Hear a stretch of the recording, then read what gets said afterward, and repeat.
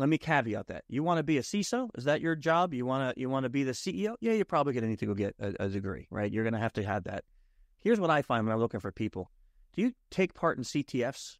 Are you active in InfoSec and reading, writing, helping educate, mentoring people? Is it a passion for you? Is it a job, right? So I get people, and this is not for everyone. You want a 9-to-5, man, you can get a security analyst job. You can get a data analyst job. You can get data input job, and those are great 9-to-5s.